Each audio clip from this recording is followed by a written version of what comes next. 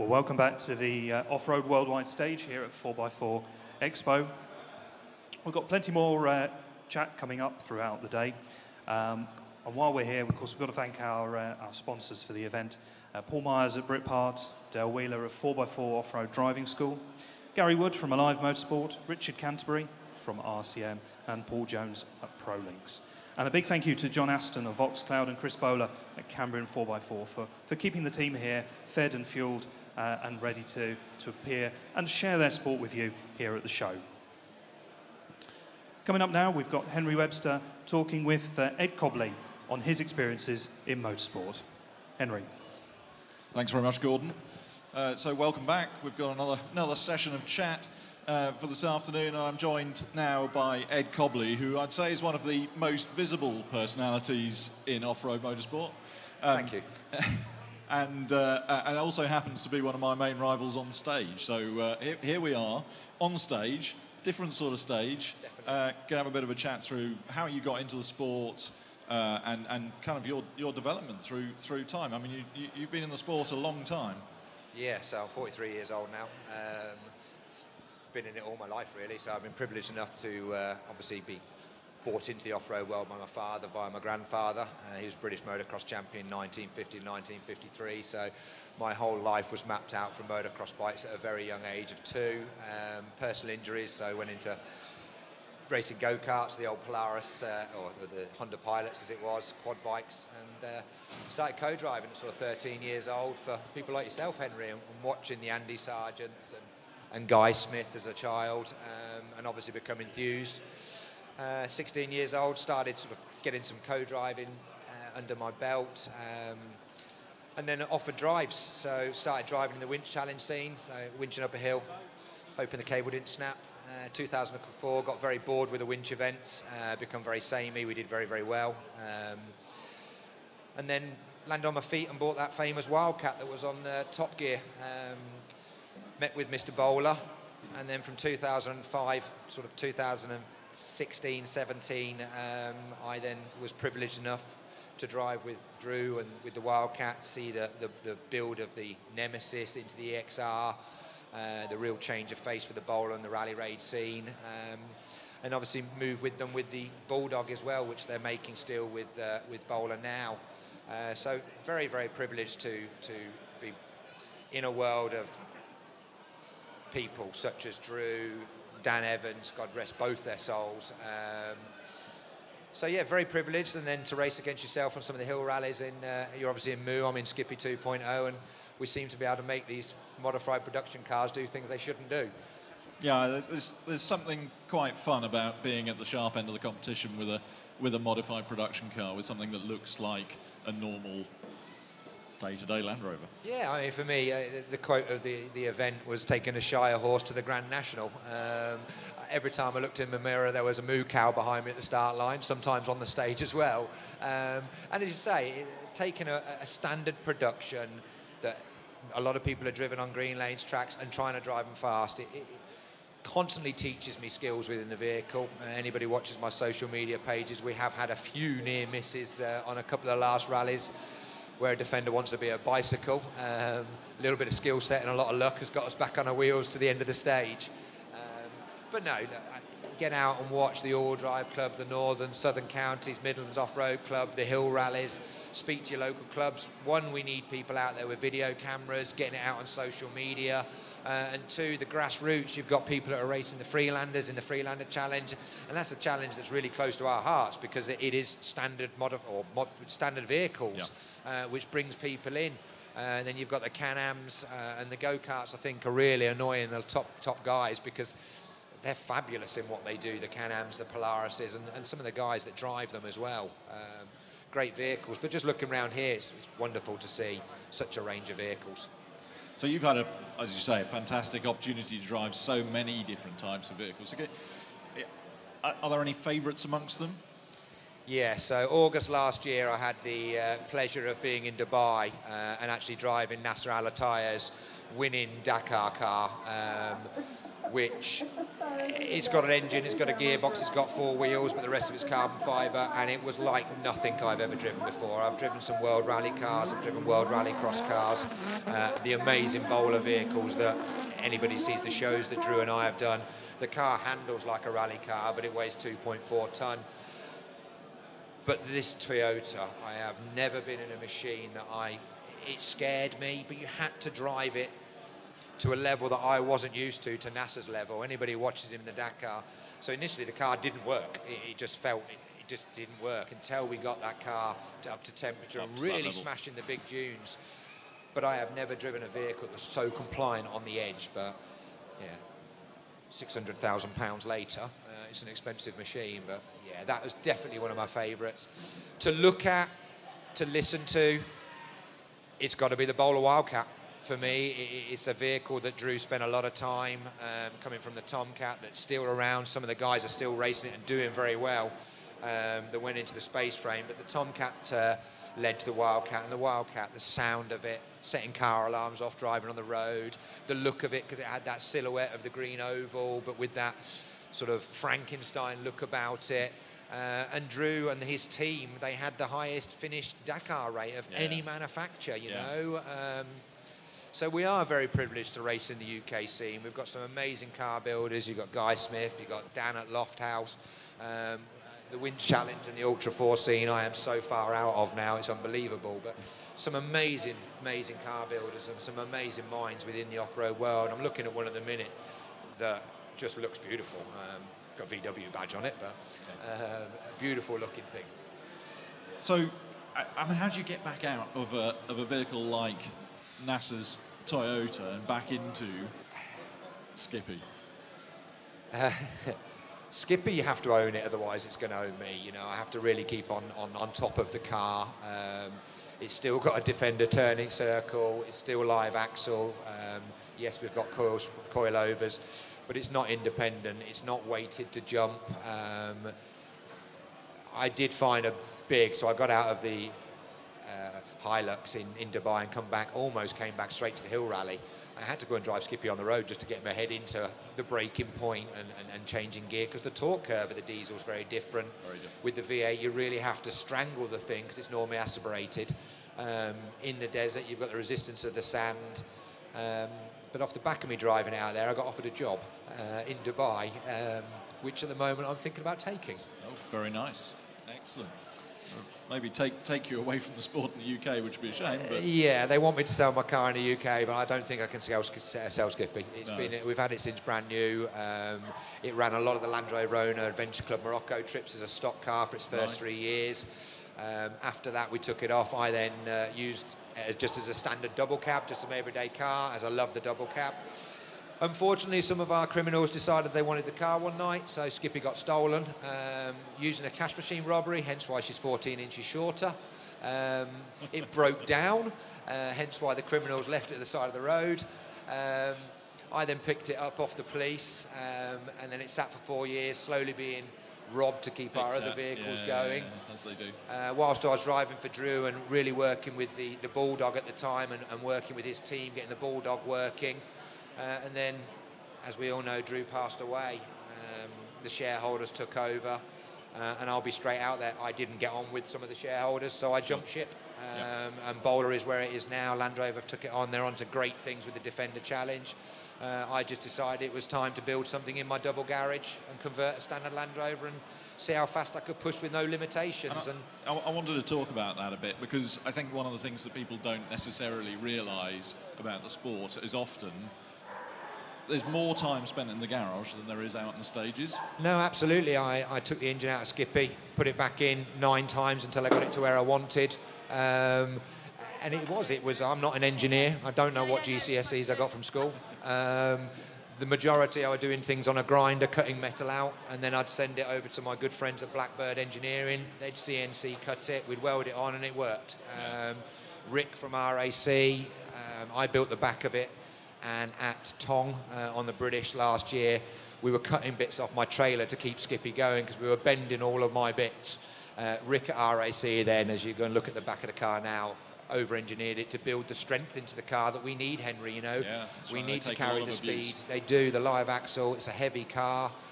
So yeah, it took me a year and a half of rebodying it, unbodying it, cutting bits off, welding them back on, speaking to someone who knows how to weld and fabricate properly, getting them to help me, and then get it to the start of the stage. And we won the British in the modified production class, very proud of that.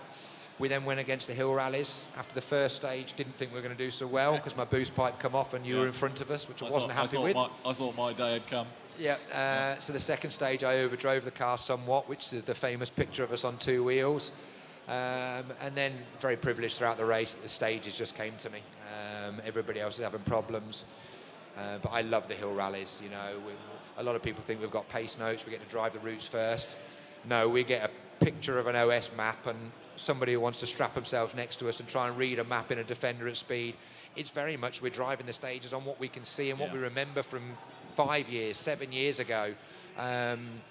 So one of the nice things about that event last year was none of us had seen any of the stages. They were all new. Very few of the stages before, maybe. I remember that bend. Yeah. No, they were great stages. And the hill rallies are a spectacle. They really are. You've got some of these lightweight 500 plus horsepower cars. Then you've got standard production. You've got stock Freelanders. You've got the Defender Challenge, and they're bringing the all-new Defender to the... and what they're doing is absolutely fantastic, amazing. You know. Really showing the adaptability with the brand, the modern brand. Everyone thinks Land Rover's got luxury, but as we can clearly see, they've still got that DNA. Still a proper thing. You know, all they're doing is putting in the bowler cage. They're doing the bowlerism to it, so they're getting the suspension on. And they've got a great team driving the brand, and I hope to see the bowler brand climbing again. I obviously still want to beat them until I drive for them again, possibly. But what they're doing with that brand and that car, it's quite phenomenal. It really is. I was obviously privileged to win the original Defender Challenge 3 times over. I'm not a technology-based lover, and I can't afford £99,500 to drive the new car. So I'm going to continue with Skippy this year, I think, and see where it takes us next year. And so is Skippy now where you want it to be? No, because I'll sell it then. It'll never be where you and I chatted earlier on. If I can put it on more of a diet, we're looking at fiberglass stroke carbon roof, carbon doors, try and reduce the weight of the car a little bit. But strength-wise, the power I've got out of the engine from Jose at TD5 inside, and the ability to abuse the engine. I know there's mappers out there that claim they've got the fastest car in the world. They probably have on tarmac. It's certainly a brutal thing. Yeah, it works so well. I'm saying just a TD5. Yes, we've mated it to a sequential gearbox. I've got the clutch from Luke at Loft, and I have absolutely knocked bells out of that clutch because I will dip the clutch to spoil the turbo sometimes. And the clutch is not absolutely, never once has it slipped. I've got Luke's brakes on there from Loft as well.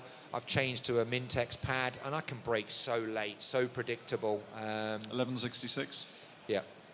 Yeah, I mean, they wear out, they're expensive, but any decent pad does. So that gives me the predictability. I've then got... Bit like tyres, if they're not wearing, they're not gripping. Absolutely. And I run just a stock tyre. I'm running the Davanti Terratouras.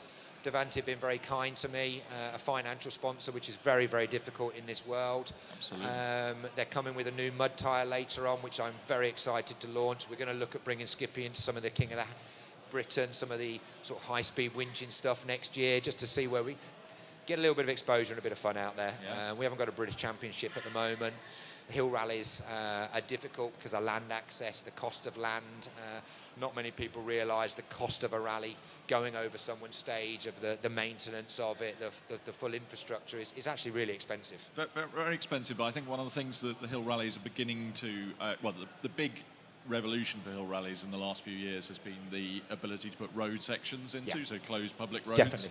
Because that opens out much more possibility to use smaller bits of land, smaller pockets, farmland, and that, as was shown on the Welsh Hill Rally last year. Yeah, and I hope that we can speak to the landowners. Obviously, we're not going back into anything to do with government, but with Brexit now, our farmers need to potentially diversify. So if there are any farms local, give someone a shout in an off-road world, because I'm sure we'll go and look at it. National Resources Wales, obviously protecting the rivers and lakes, so that's changed Sweet Lamb and a lot of what we're doing, but we are still aware of the environment. We are still aware that we have a big impact on the infrastructure and restaurants, fuel, you know. The Welsh pool this year, I spoke to a lot of landowners, even fuel stations.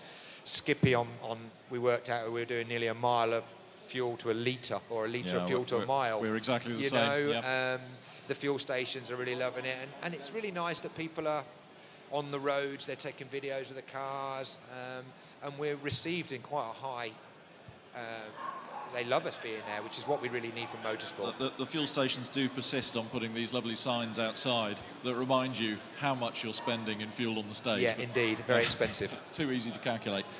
So, we were talking a bit about this earlier. I think it's an interesting one because you and I have both been, as we say, at the sharp end of production class, but actually in amongst some of the specials on stages. And have you never fancied a crack at that top end and building a top end car and going for the outright honours? Definitely. I was in talks with Dan Evans at Protection and Performance and Dan Lofthouse. I did own a Lofthouse, but unfortunately I have 2 children, and as everybody does, a life, and I don't have a business behind me. It is very, very expensive to build these cars. But no, I'd love to. I feel I've got a relatively competent skill set that would see me at the top, setting top 3 stage times against Lofthouses that have got twice the power and half the weight. Aston and I felt we could really attack them. Would I get the same feeling out of driving something that's quick and winning out of driving something that's not quick and still doing very well? I don't think I would. No, I think that's the thing. Again, there's a real joy that comes out of being up amongst it with something that shouldn't be there. No, absolutely. I mean, 2014 stings in my mind. The Dukeries Rally, very sandy, very rutty. We were in Skippy 1 at the Bowler Defender.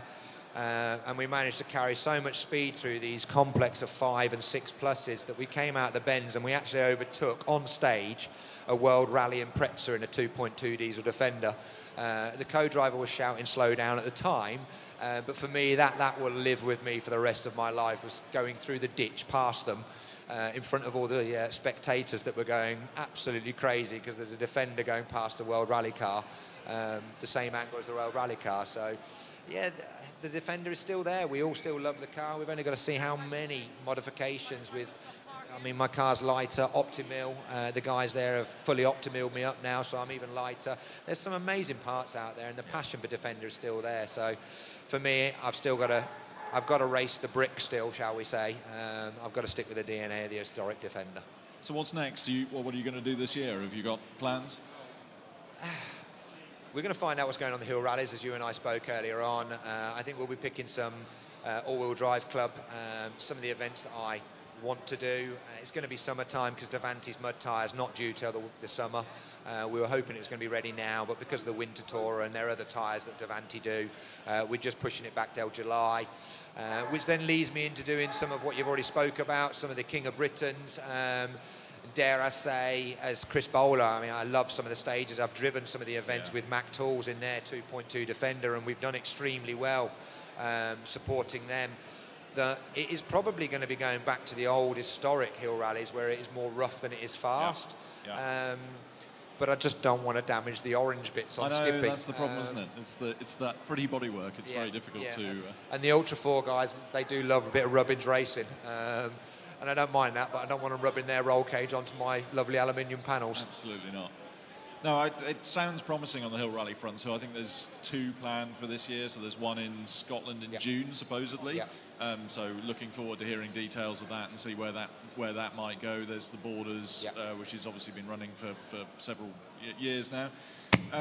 But next year's looking very exciting on the hill rally front. So there's a new Yorkshire hill rally being talked about, which that'll be Aston's fantastic. been getting involved in. Yeah, so we get racing in God's country. And again, depending on where they use some of the stages in Yorkshire, you know, if we're in Dolby, some of the old RAC routes are up there. We can get off on the Cat 2s. And as we said, I mean, the Welsh Hill Rally, we started on tarmac, narrow roads. We were then through forestry commissions where you were probably trying to jump the ruts and holes as I was. Then we were on to Cat 1s.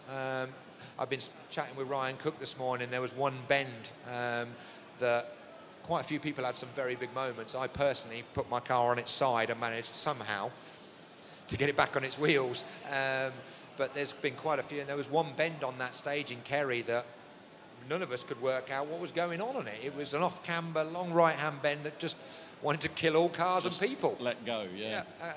So no, the hill rallies are great. Again, we need spectators. We need you to use your iPhones, get out, get it on social media.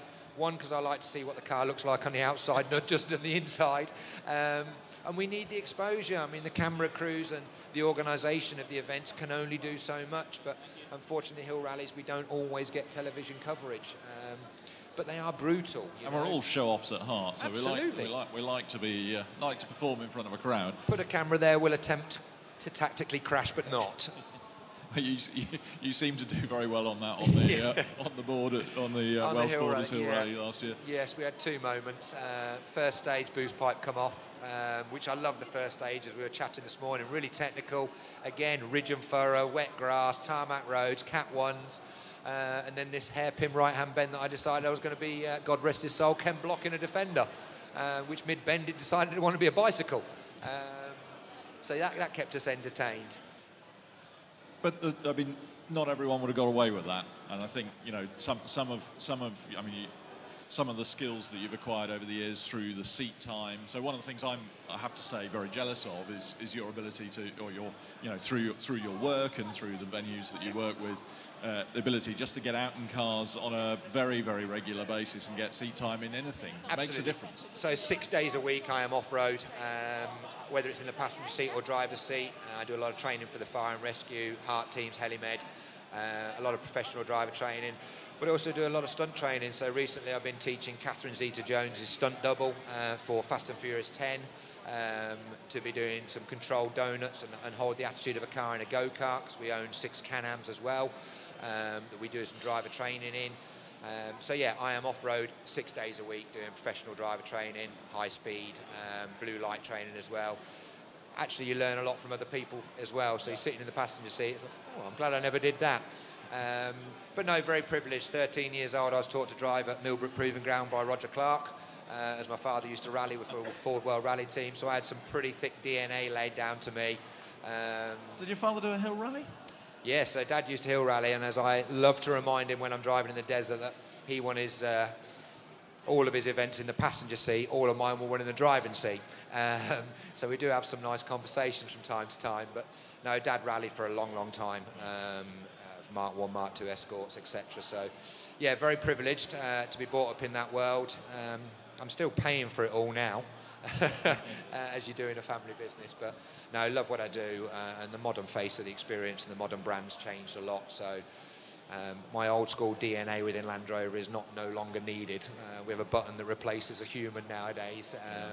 But still teaching the DNA and the technique, getting people to understand that the technology in modern vehicles comes from technique. You know, absolutely. It's hugely clever. I know some of the guys walking around here today work with the prototype cars and the engineering, and whether you love or loathe the modern brand's capability. Absolutely phenomenal. You know, yes, we've got lower bumpers, we've got more plastic bits now. You've got to be better at reading the ground, but to a novice, and it pains me to say this, you can go places. That a modern car will beat an old car and be more comfortable, more sustainable, more environmentally friendly, probably a little bit more boring. I was going to say, I can't quite see how the sport could have developed if we'd started from there, because it's actually that rawness of just being able to...